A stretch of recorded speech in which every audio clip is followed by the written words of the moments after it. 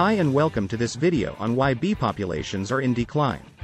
Bee populations have been declining in recent years, and this trend is causing great concern among experts and policymakers alike. This video will explore the reasons behind the decline in bee populations, as well as the consequences of such a decline, and what can be done to mitigate it. The first major factor contributing to the decline in bee populations is the use of pesticides. Pesticides, such as neonicotinoids, are commonly used in agriculture to protect crops from pests and diseases.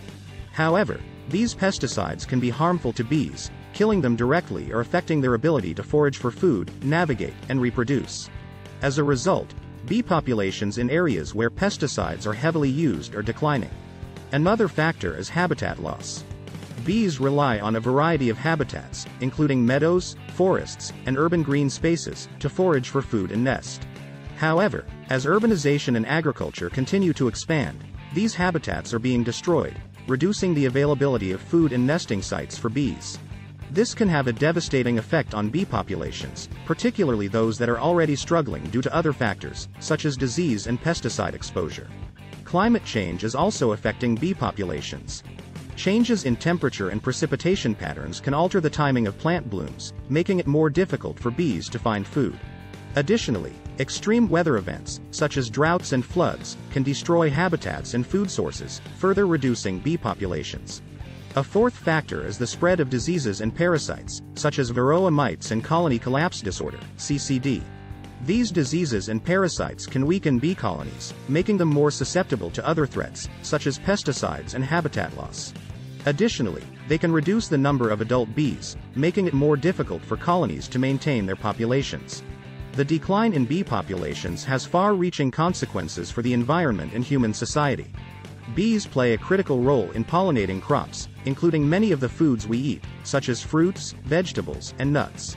Without bees, the availability and diversity of these foods would decline, potentially leading to food shortages and higher prices.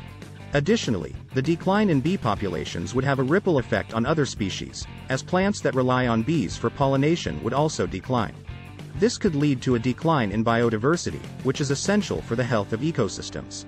So, what can be done to mitigate the decline in bee populations?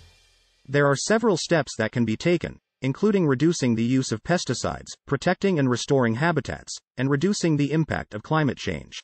Reducing the use of pesticides is a critical step in protecting bee populations. This can be achieved through a combination of education, regulation, and incentives. For example, farmers can be educated about the dangers of pesticides to bees, and encouraged to adopt more bee-friendly practices, such as reducing pesticide use and planting bee-friendly crops.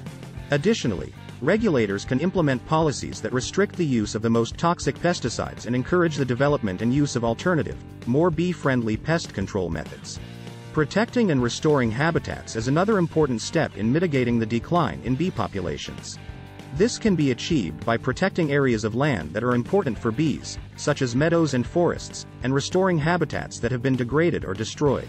Additionally, urban green spaces, such as parks and gardens, can be designed and managed to provide food and nesting sites for bees.